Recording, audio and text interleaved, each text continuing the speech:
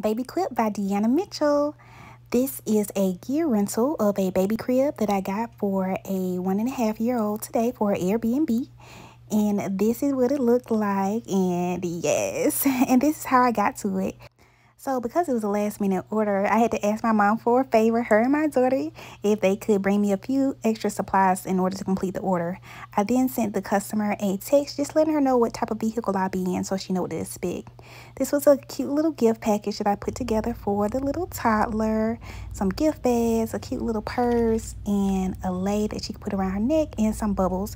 It did say that those pieces were a hazard, so I took those out of the gift in order to ensure safety for the toddler and that I wasn't including anything that would be of any harm. So I put her little package together there, and there's some little just filler paper just to put in there, and then a vibrant orange bag. And then I included a crib sheet, for an extra crib sheet for the crib, just in case they want to change it out, because this was going to be a few days for the rental.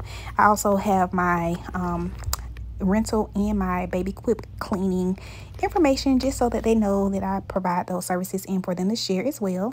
And that is the finished gift presentation as well as the crib sheets. So at this point, I was getting off work, going to Big Baby, taking off the sun visor and pulling up to extra space. This is where I store my baby gear. I really love this storage facility because it has the bay where you can pull in. It's great for, inclement weather and just for safety as well. You're not just out in the open. They do have outdoor storage, but I have the indoor. And so I went in and got the gear. There is some of my baby gear, some of my soft play rental stuff. I keep it nice and tidy inside the facility. And this is me putting the crib and the crib mattress and locking things down and getting ready to go load up Big Baby.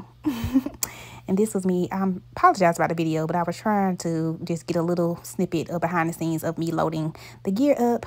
Then I went to wash my hands just because I was such in the car. Designed by Ashley from Crafting Creations 1, and I purchased my name badge from Vistaprint.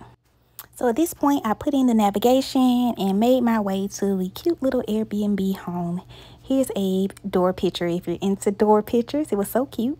Then I surveyed the room to make sure what was the best spot for the crib, and it was right here because there was a window nearby. I made sure the crib was set up, and I put it at the lowest because she is a toddler and you just want to put it low so that if she stands up, she's okay. Took my shoes off just to respect the Airbnb as well as the floors, and that was the extra crib sheets.